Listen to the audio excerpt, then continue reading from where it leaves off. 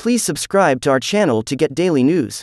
Charles Leclerc faced a lot of criticism after another extremely costly driver error during the Formula One Grand Prix of France. He crashed and lost a lot of ground to Max Verstappen, but according to Ferrari team boss Mattia Binotto, it is not fair to judge the Monegask's performances harshly. After the Formula One French Grand Prix, in a media session with Ferrari team principal Mattia Binotto, one reporter suggested that Charles Leclerc has a knack for making mistakes, as he did at the Grand Prix at Paul Ricard.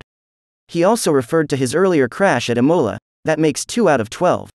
The questioner himself added, "Or is that an unfair assessment?" Binotto eagerly took advantage of that opening.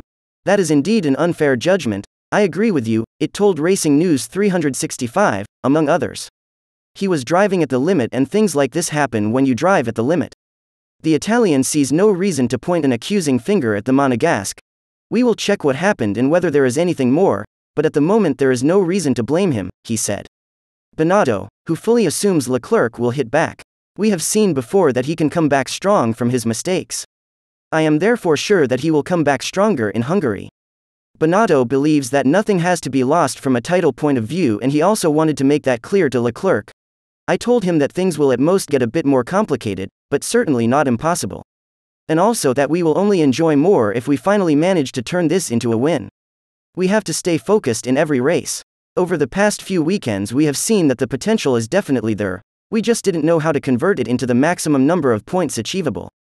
But there is no reason why we should do that in the next 10 races. It won't work. The potential is there, our drivers are great, so I'm quite optimistic," he concludes his pep talk.